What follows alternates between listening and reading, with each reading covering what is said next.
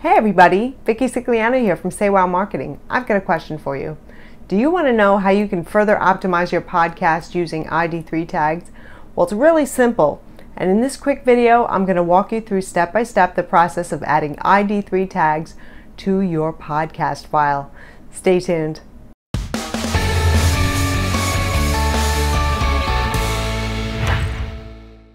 So right now the screen that I'm in is in Audacity. Audacity is the program that I use to not only create but also edit my podcasts and add ID3 tags to them. I go to File, Export Audio. This is the file that I've created and it's all edited. And then I just choose a file name and I hit OK. Here is the screen where you're going to edit metadata or add ID3 tags. It's the same thing.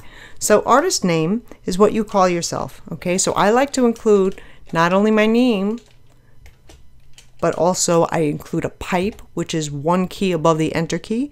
You have to hit shift and then the back slash pipe, and then whatever else you want to have along with your name.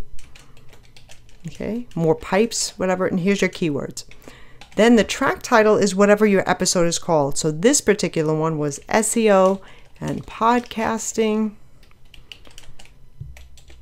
podcast titles. I'll call it that. Then the album title is the name of your podcast.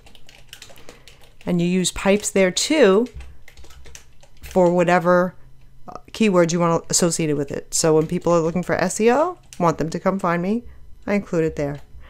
Social media as well. And I'll just say visual marketing for now. Then we've got a track number is the track number for that particular episode, which is 117. The year, get into the juicy stuff 1 second. Okay, genre, online marketing. And whatever other keywords have to do specifically with this episode so people can find it, right? So it's podcasting. I like to use podcast hyphen title. Anytime you have a two-word keyword, you want to include a hyphen in between. Otherwise, iTunes and some of the other podcast hosts will put them together. So make sure you include a hyphen there. And I'll include SEO. Okay.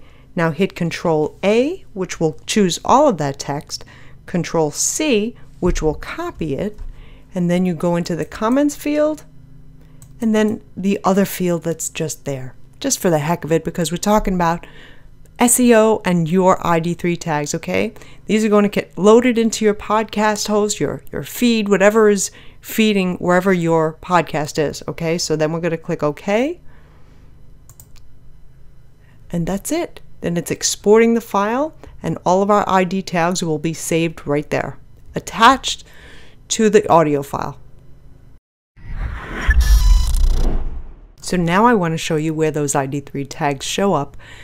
Just right click on the file name in your directory and you click properties, and that's where you can see under details the extra keywords that are attached to your file.